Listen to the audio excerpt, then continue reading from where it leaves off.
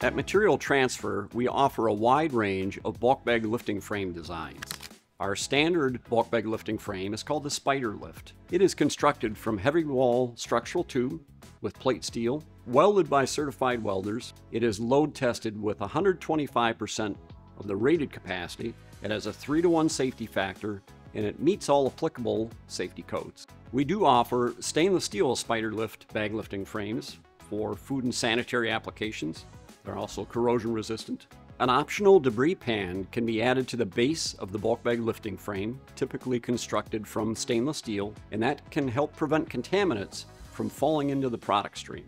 We also offer custom bulk bag lifting frames that include low headroom designs, and we have designs to accommodate bulk bags with short bulk bag lifting loops or even stevedore straps. Our Material Master bulk bag dischargers are available in different loading configurations, from forklift load to hoist load designs.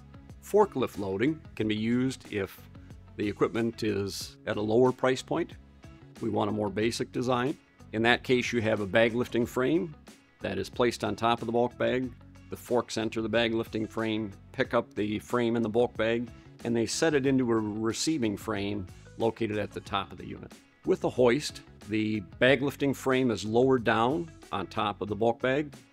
The bag lifting frame is connected to the bulk bag, and the bulk bag is raised up into the frame, powered down the beam to a stop, and then lowered down on the bulk bag support pan.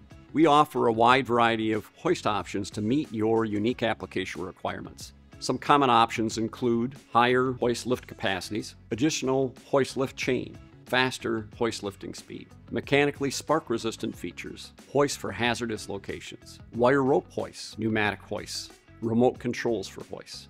Our hoists are mounted to the monorail that we supply, and we do include both hoist end and load position stops. On the upper corner of the frame, we have a hoist power junction box that accepts the hoist power.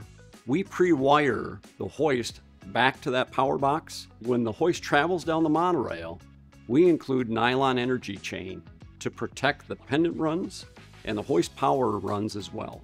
We also plug in the hoist pendant to a junction box that's mounted on the lower frame of the unit. The reason we do that is when you buy the hoist, the pendant cord comes down from the hoist body, and it will get caught in the bag lifting frame when you're trying to handle and connect the bulk bag to the bag lifting frame.